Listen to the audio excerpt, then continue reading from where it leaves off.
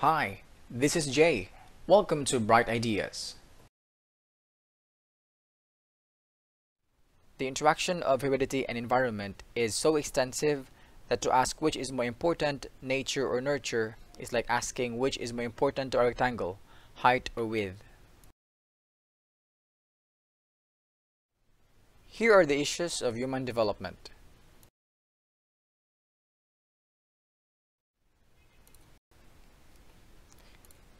Nature versus nurture.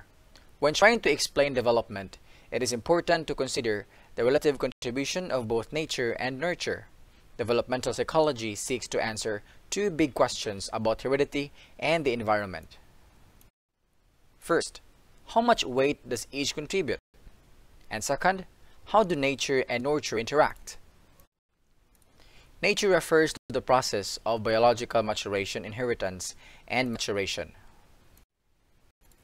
One of the reasons why the development of human beings is so similar is because our common specified heredity or DNA guides all of us through many of the same developmental stages about the same points in our lives.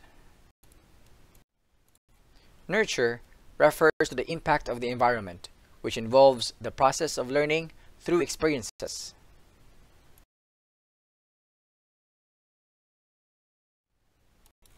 Continuity versus discontinuity.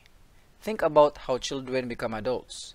Is there a predictable pattern they follow regarding thought and language and social development?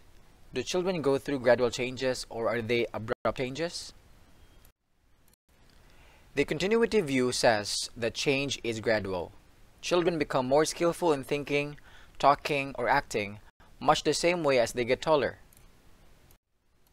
The discontinuity view sees development as more abrupt, a succession of changes that produce different behaviors in different age-specific life periods called stages. Biological changes provide the potential for these changes. Psychologists of the discontinuity view believe that people go through the same stages, in the same order, but not necessarily at the same rate. Stability versus change. Stability implies personality traits present during infancy endure throughout the lifespan. In contrast, change theorists argue that personalities are modified by interactions with family, experiences at school, and acculturation. This capacity for change is called plasticity. For example, Rutter in the year 1981 discovered that babies living in understaffed orphanages often become cheerful and affectionate when placed in socially stimulating adoptive homes. The issues presented can be translated into questions that have sparked animated debate among developmentalists. Are girls less likely to do well in math because of their feminine nature or because of society's masculine bias? How extensively can the elderly be trained to reason more effectively? How much, if at all, does our memory decline in old age? Can techniques be used to prevent or reduce the decline?